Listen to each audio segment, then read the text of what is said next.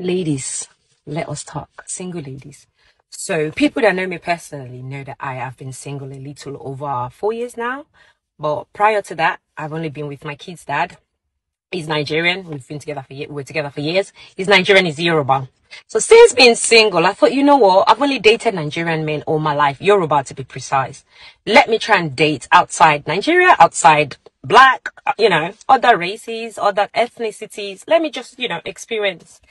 And I have come to a final conclusion. You see, Yoruba men, they hit different. I am keeping them. I'm not going anywhere. Shout out on my Jezebels here. Our Yoruba devils here.